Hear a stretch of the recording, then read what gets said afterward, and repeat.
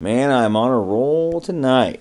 So we're going to do one that's actually in section 2.7. I'm sorry, it's actually in 2.6 trig limits. But I like to do it separately. To me, it just makes more sense. It's called the squeeze theorem. It frequently shows up with trig functions, but it's not always with trig functions, okay? And so it's a very easy thing to do now that we have the advent of a calculator, okay, graphing calculator. In my day, when I was a kid and first learned how these things, there would always be like, okay, it's easy to set it up. Oh my gosh, it's the easiest thing on the planet to understand. And I'm not joking when I say that. I'm not being hyperbolic. That's a fact. However, there's a big however, friends. Finding the appropriate other functions is tricky. So what we're going to have is this. You're going to have some function that'll be, whatever. I don't even know. I'm trying to decide what it's doing here right now. Whatever. And I'm interested here at x equals a. Okay? It looks like the limit's 0, but maybe I can't be sure. And you'll see why in a minute. Some pretty classic reasonings for this. What you could do is you could find a function. Let's call it f of x. Such that, let's call this one g of x, such that f of x is always less than or equal to g of x. I mean, anybody can do that, okay? Well, is that all, Jay? Well, just hold the phone, just about. And you need to pick another function, let's call it h of x, where h of x is always bigger than or equal to g of x.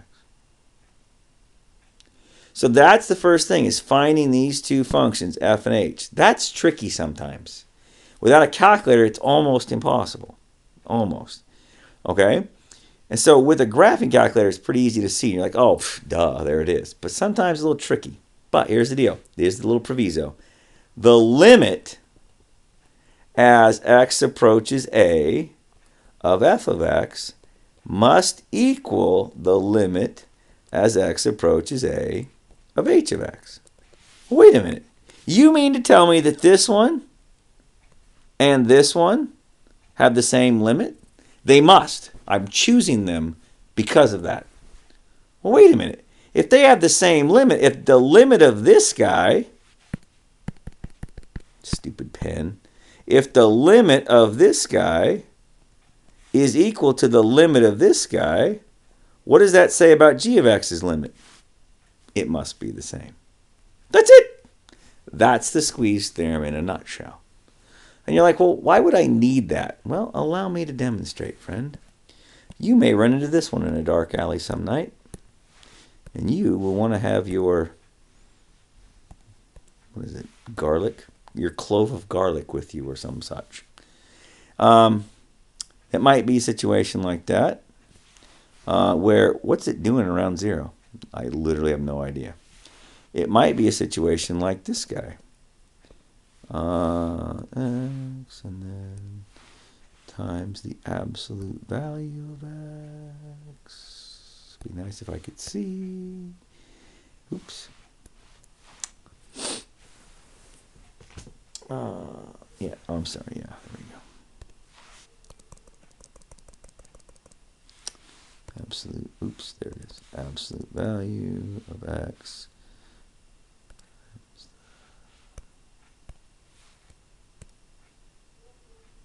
Yeah.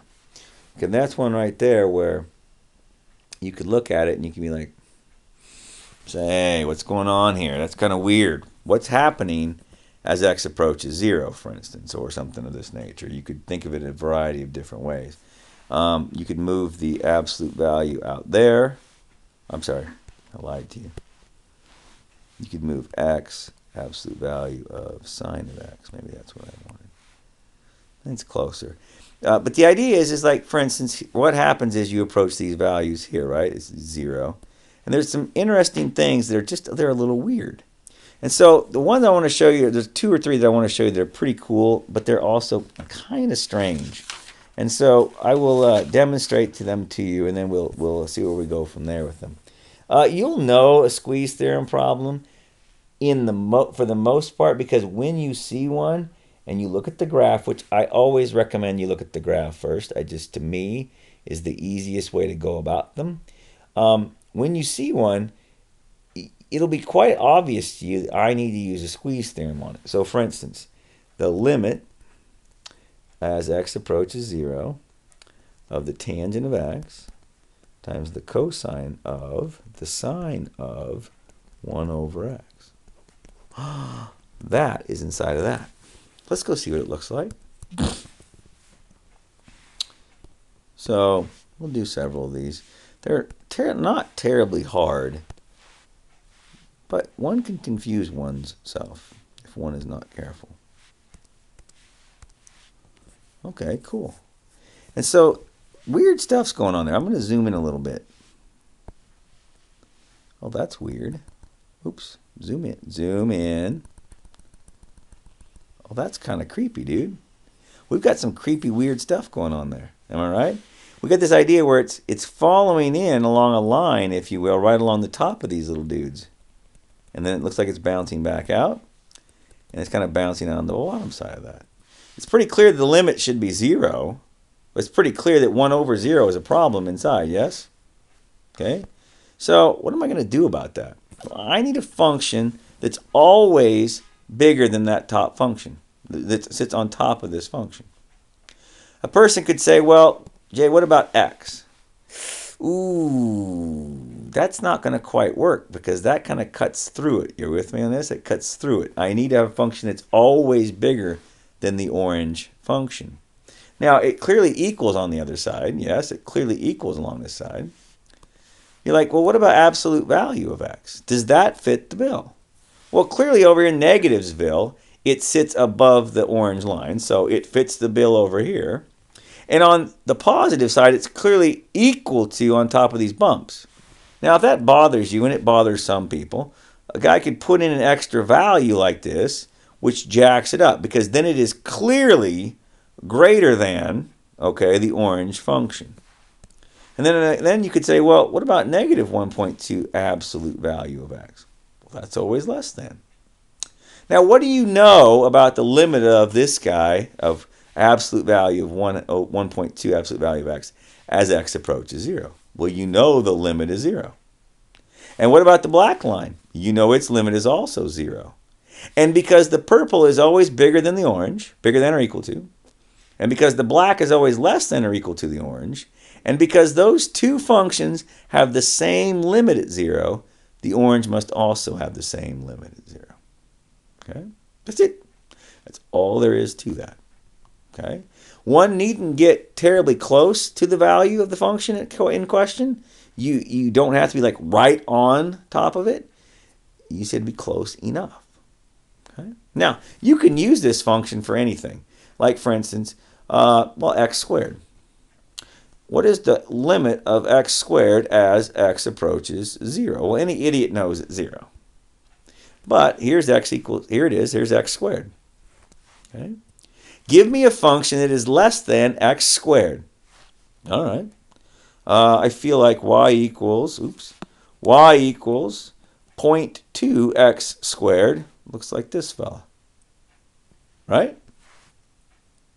And it seems to me that y equals 7x squared. Looks like this dude.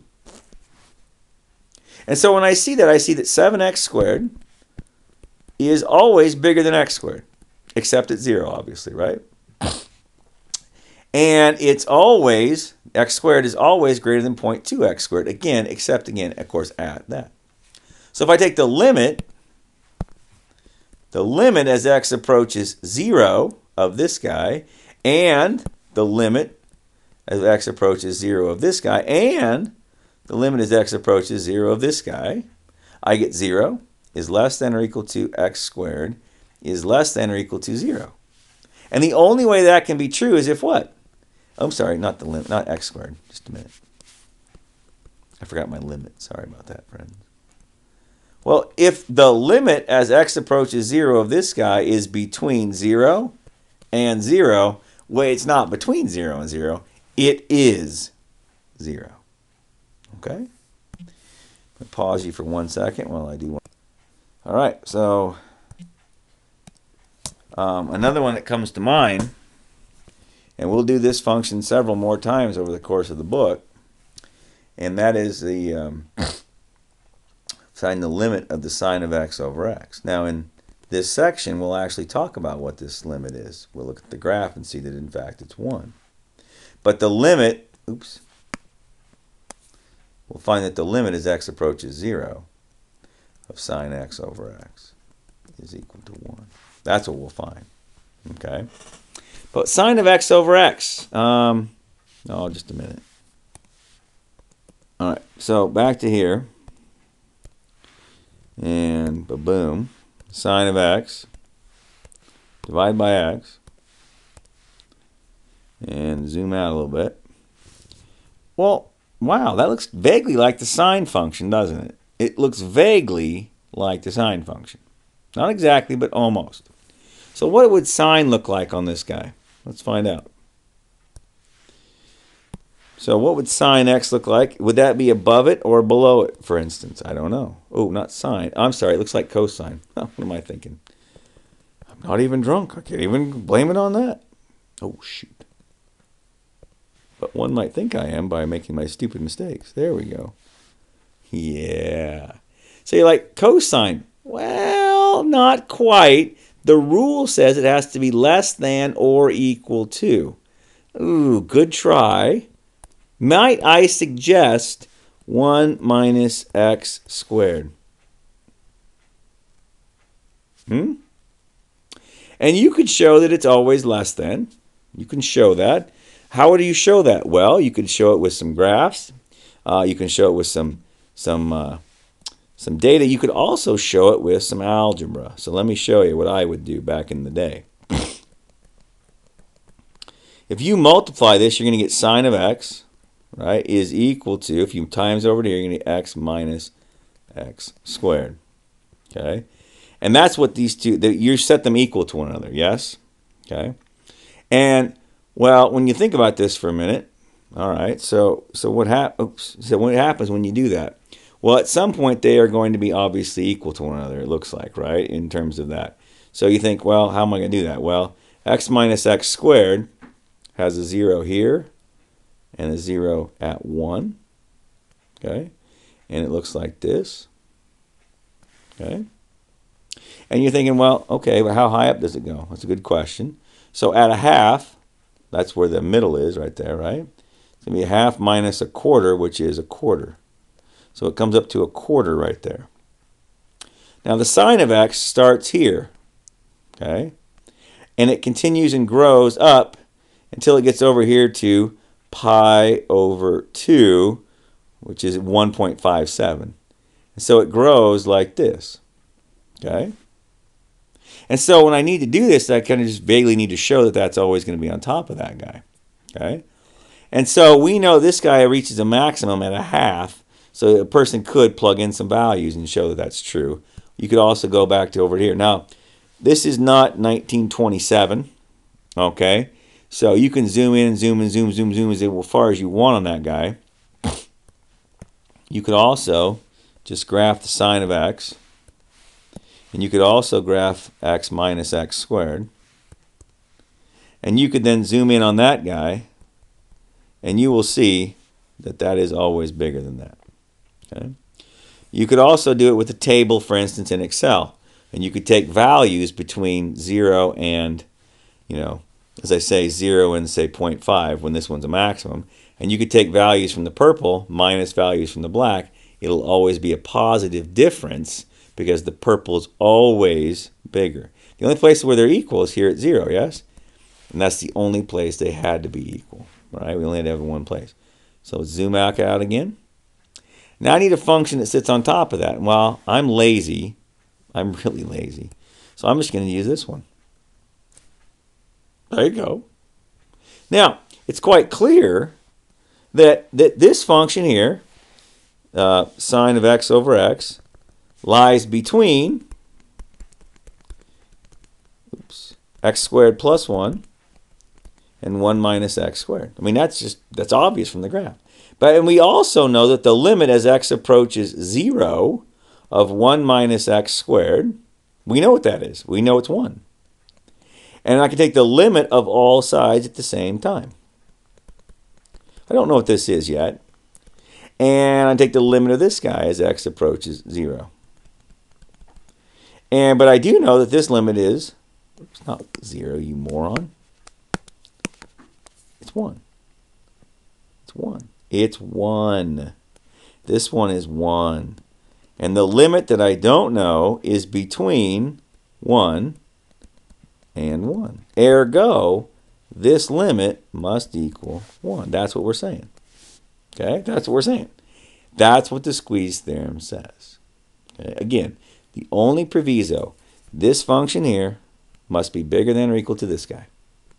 This guy must be less than or equal to this guy. And these two must share the same limit. If you have that, boom, that's the squeeze theorem. Can't get any easier.